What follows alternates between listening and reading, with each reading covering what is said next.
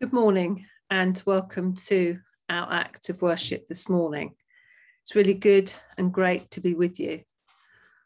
It'll be even more lovely to be able to be with you in person, and hopefully it won't now be too long before I'm able to come back into school and to share in worship with you. I want to begin our worship this morning by thinking of opposites. I wonder if you know what an opposite is.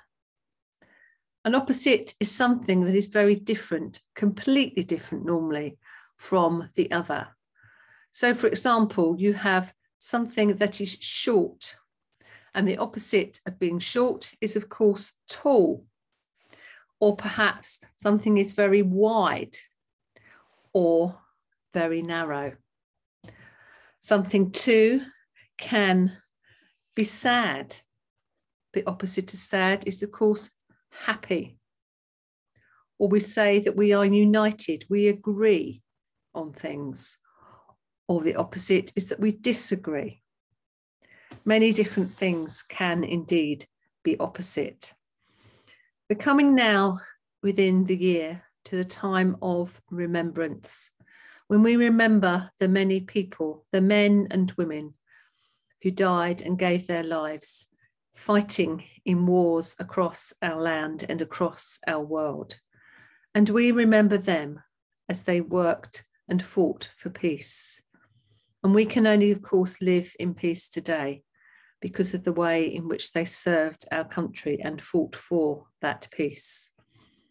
And as we think of peace, we're going to look and consider a prayer called the Peace Prayer that was written by Satish Kumar and was adopted in 1981, adopted by the peace movement.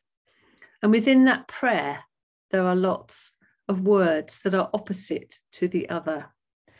So we find within that prayer the word despair. And of course, the opposite of despair is hope. Death and life, that prayer talks about, and hate and love. Let me read that prayer to you.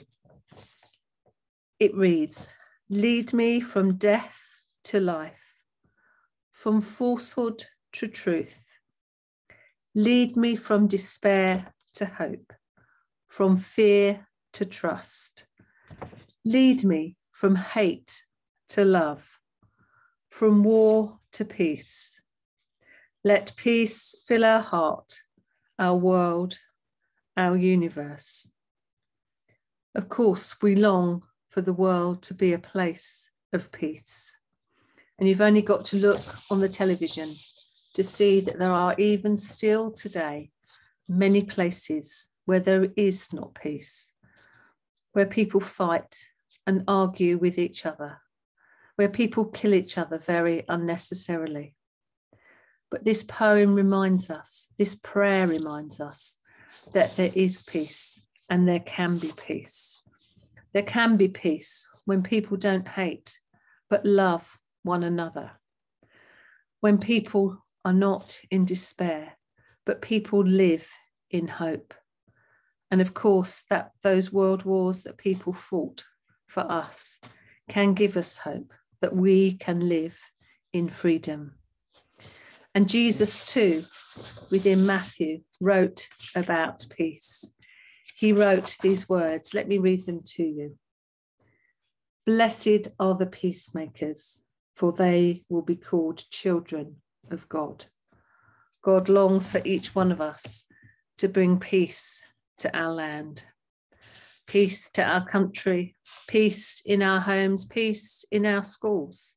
We can all live, can't we, at peace with one another within our school by not arguing, by getting along with each other and doing things that are peaceable and calm.